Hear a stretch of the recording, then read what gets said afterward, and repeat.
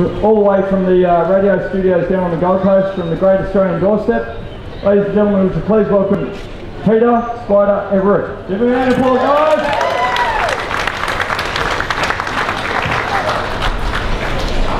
Thank you very much. Great to be here. Who's had fun today? Who's found what they need to buy? Who can't afford what they need to buy? Thank you very much. I'm exactly the same. No different at all. We all found out. Alright, so who knows how to cook in a cast iron pot? Can you come and do this one? Because I don't. I'm just the front man. I don't either. I'm going to learn a fair bit today as well.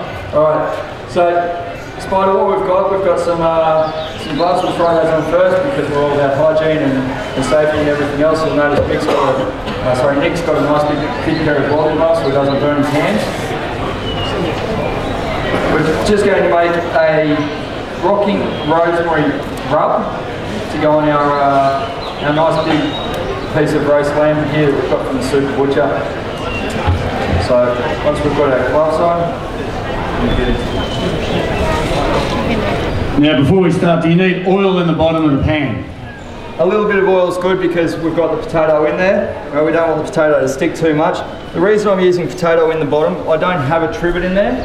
Okay, normally I'd have a trivet just to give me a bit of a buffer between the bottom of the pan and the bottom of the roast so it doesn't burn. I'm actually going to use the potato as my trivet. I'll just quickly put the rest of that one in there. Has anybody eaten from the cast iron pots before while out camping? How good is it?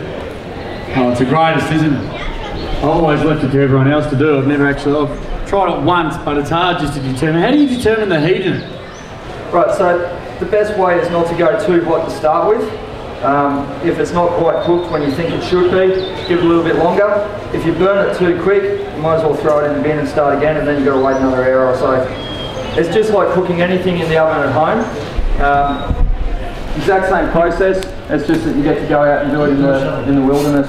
Mentioned the Take 5 for Kids, Helensvale? Yeah, we're going to do some cooking down in Helensvale. We do a fundraiser every year. I do breakfast radio on the Gold Coast at the moment, and we raise money for the Children's Ward of the two hospitals, the Tweed and also the Gold Coast. So we're going to do some stuff later on in the month and have a big cook-up. So it's a big month for us on radio down there, but a worthy cause. Well, hopefully you'll be able to do one of these nice little roast lambs.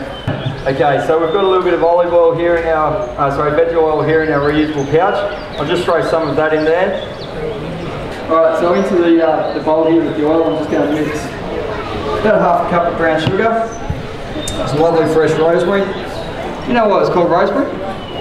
No. If you don't, that's okay, but neither do I. Oh, no, I don't. Does anybody know why it's called rosemary? No one? Okay. No, and that was a $1 million question too. Bad luck, sorry. Yeah, we'll have to put that one on Google. Yeah. Very close. Alright, so just a bit of pepper there from our pouch, and we've got some salt and some mixed herbs as well. We've got a big one for a bit of a stirrer. So we'll throw a little bit more oil into that one in a second. Now why brown sugar? So brown sugar because it gets that nice, sweet, sticky sort of texture to it. It does rub nicely over the lamb. Caramelizes and goes really well with the lamb. It is good for other recipes as well. We'll just pop a bit more oil in to bring it all together. Now how long does this take to cook? Right, so normally with the marinade you probably let it go overnight. But when you're out camping, often it's easy just to do it on the spot. And this is one of those ones that is easy, just do it on the spot and then slice your meat into the camp oven for about the same length of time that you would do in the oven at home. So just over a kilo of meat there. I'll give it just over an hour. So roughly an hour per kilo is sort of a general guide. So you can see I've got that rub, it's just sort of falling through my fingers when I squeeze my hands. It's sort of like Vegemite on Sayos really. So I'll just rub that all over the meat, cover the meat nicely with it. You can see it's still, nice brown and fairly thick, especially with the rosemary and stuff in there. Can you slice the meat? You can slice the meat a bit, open up the grains a bit, and that'll help the flavours get in it, especially given that we're not giving it overnight to to soak in those juices and the flavours.